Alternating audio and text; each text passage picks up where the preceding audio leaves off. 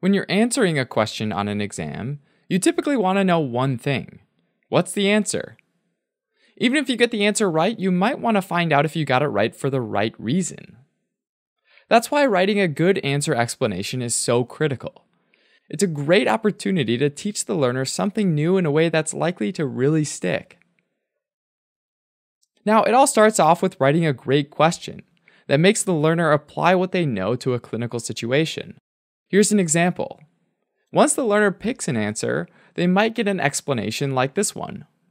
The first key is to put yourself in the shoes of a learner and offer a very carefully reasoned main explanation that moves smoothly from the question to the answer using a logical set of steps.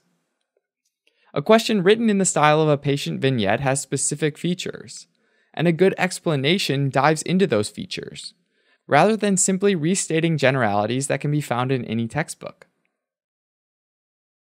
Sign up for a free trial today and watch the full video on osmosis.org.